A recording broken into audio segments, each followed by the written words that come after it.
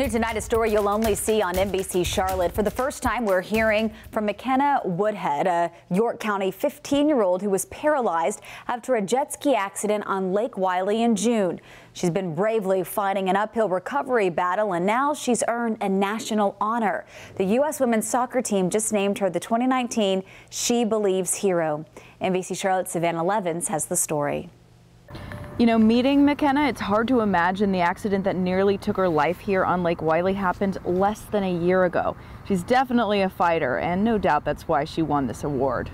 I don't remember anything. Not even the first week in the hospital. She doesn't remember anything. McKenna Woodhead isn't exactly sure what happened on that day in June. One moment she was on a jet ski, the next frozen in a hospital bed. I mean, she could really not even sit up, you know, the first month. I could barely move my hands at all. So seeing where she is now, well, you can tell she's a fighter.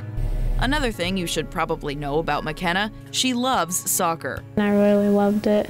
It was just really fun to play with my friends. McKenna has taught us to overcome adversity. Those same friends recently nominated her for the U.S. Women's Soccer She Believes Hero contest, which honors one young player who exemplifies strength. And yeah, she won by a landslide. I got to go out on the field when they did the coin toss. I got to meet some of the players and meet my favorites, which was Tobin Heath. That's McKenna meeting her hero.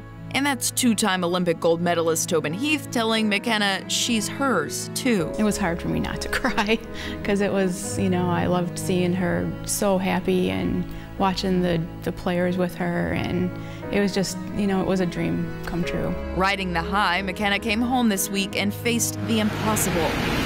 For the first time since her accident, she got in the water, and once again, just recovering as much as I can. The 15-year-old smiled in the face of the word never and taught us to do the same. After all, only those who can always find the bright side. So I realized how nice everyone is and how good of a world it can be. Are destined to be stars. Stay positive. Savannah Levins. You can't do anything if you're not. NBC Charlotte. Man, what an inspiration. Yeah, to so many people, even the professional athletes, right? Exactly, yeah.